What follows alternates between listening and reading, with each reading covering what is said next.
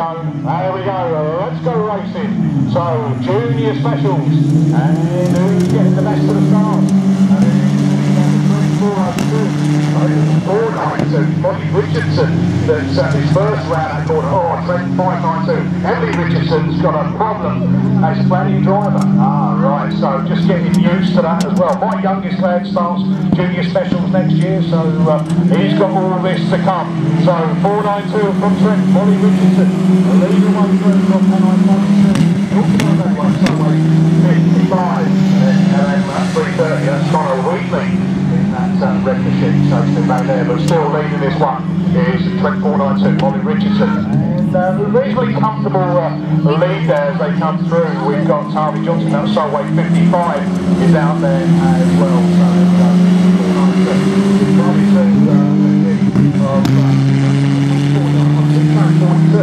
well, it's Brad Wright.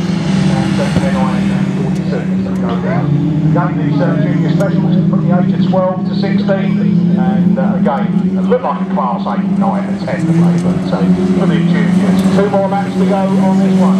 492 still leading there from 42 Brad Wright. That's Erin Striggles in that 3rd place. One machine.